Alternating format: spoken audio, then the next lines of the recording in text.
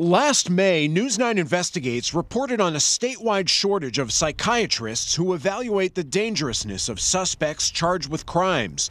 Since then, one county attorney says the process has improved significantly. It wasn't widely known that there was this problem, and so once it became more widely known that there was a problem like this, we were able to come up with a solution. The issue came to light after an alleged sexual assault in Manchester.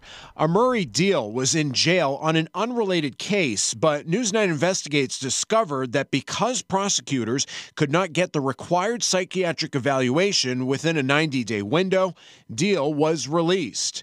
2 days later, Manchester police say he attacked a woman at a cemetery. A hearing was scheduled in his case for today, but was canceled.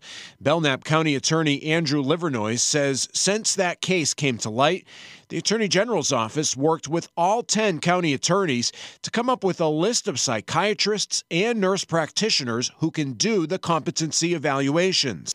I had a case just this month of a defendant who was found not competent and not restorable and dangerous. And I reached out to the Attorney General's office. We were able to line up a psychiatrist to do the evaluation. That was done in a timely fashion. In a statement, Attorney General John Formella says we will not be complacent and will continue to work hard to build on the progress we have made. So it's working. It's actually working quite well now. The Belknap County Attorney says they are still looking at the system as a whole to see if there are legislative fixes that still need to be made. But that's a long-term goal, and in the short term, these improvements are working.